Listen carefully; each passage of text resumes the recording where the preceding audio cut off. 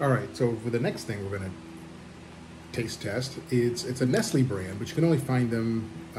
Well, you find them here. It's called Extrafín, Nestle Extra Extrafín. fun. Nestle. No, not extra fun. Nestle.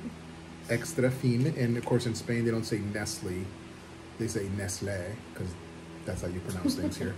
Now this has we were kind of taken by this because it has a picture of dinosaurs. I don't know. So don't know what the Is this dinosaurs dinosaur ever do. bones? Yeah, it looks like it's just it's I mean, it's supposed to be just kind of looks like a chocolate bar with a wafer like the last one. yeah, it's kind of like an animal cracker covered in Yeah, it's chocolate like a picture of a dinosaur. with a picture of a dinosaur on it, right? For the kids. So we got a couple. We already opened one just so we can get to it quicker. So this is the little broke off little piece. Yeah, it's a a little melted. Yeah, these are a little bit warm. We kind of left them out a little too long. Okay.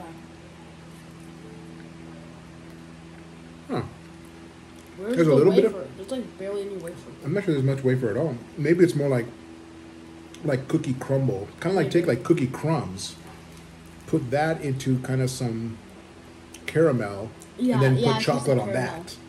So that's what it is. It's like chocolate caramel with Yeah. cookie crumbs that give it a little bit of a crunch throughout. It's not instead of a Yeah. solid cookie.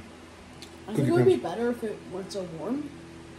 Yeah, I bet you we But- probably should put this in the fridge Yeah. before we finish. I mean, we have a lot here. We just did a quick test. But Yeah, yeah, that's it's pretty good good. though, yeah. That is really good. I like that. I like the way the cookie crumbs are spread out, and so Yeah, it's not very It's not much of a solid. crunch, but yeah, but it's a little bit of a crunch. Well, it's good. I would recommend that. yes. Yeah. Make All sure right. to put it in the fridge though. Yes, keep it in the fridge because it melts easily. Hi, well, welcome back, and you just saw us do a review of Nestle Extrafín. And we mentioned in there that we were in Madrid, Spain. Just to Yes. give you a little background, my wife, his mom, was born and raised in Spain, and her brother still lives there. So when we were there in Spain, we were at my brother-in-law's house, and we were there doing the taste test at his dining room table. You did hear a little bit of background noise because there's a fan going in the background because tell them why. In Spain, at least the week we were there, it was like mid-90s, upper 90s. I think at one point it even got to like 100. Because we were there in June and it was really hot that week.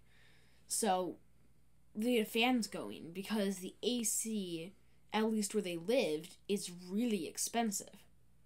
So they just didn't get it or whatever. Well, they don't even have air conditioning. Most homes don't even have air No. conditioning. Oh. Even if you wanted to turn it on, they don't have it. It doesn't exist. Really? Yeah. Okay. It wasn't like they chose not to turn it on. Oh, okay. It's Yeah. not. They don't have air conditioning, and that's Yes. just the way many European homes, even more modern European homes, like his home was built only within the last 20 years, but it did not come with air conditioning. But anyway, so yeah, they had fans on all over the house, so that's why there was like a bunch of noise in the background. Yeah. But as far as the Nestle Extrafín, what did you think of that? It was good. It was a little bit hot, melty, because it was, like I said, it was hot in there. But overall, it was good. Yeah. And I think part of the reason the chocolate started to melt a little bit, it was just because it was so hot inside the house. It was even hotter outside, but it was hot inside the house. And just as we had the chocolate just sitting on the table, getting ready to film the video, it was already starting to melt a little bit. So that's not Nestle's fault. No, that was really more of just the situation that we were in. So we're going to try to kind of be able to take that out of our score. We're trying to kind of overcome that and try to give it an honest score, and not hold that against try not to hold that against Nestle. But yeah, it was like a caramel flavor with a little bit of a wafer. Right. And it was like more like it said wafer on the package, but it was really more like cookie crumble. Yeah. Like take cookie crumbs, mix that in the It was like caramel and then wrap it in chocolate. Right. Yeah. So as far as the score, overall, it was good though. Yeah. But you said for a score? Yeah, for a score on a 1 to 10 scale. I think I'll give it a 7. A 7. It was good. It was pretty good. Yeah, and I will do the same. I will also go with a 7. I think that's probably one of the few times we've given the exact same score. I'll also give it a 7. It was a very solid, candy bar, chocolate bar, however you want to phrase it.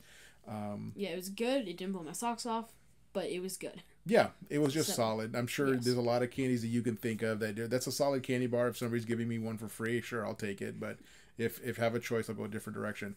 But yeah, so very solid score. If you're ever in Spain and you see Nestle Extrafín and you're curious about, you like wafer, you like caramel, you like chocolate, pick it up, give it a try. Definitely. Yeah. So that is it from us. This is from our home in the Nashville area where we are based, our family.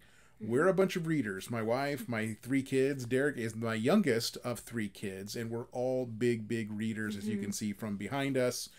This is the room in our house where we keep most of our books. Yeah, lots and lots of books at our house. So anyway, if you like what we're doing, go ahead and hit that subscribe button. And yes, please. please. So we will see you on the next one.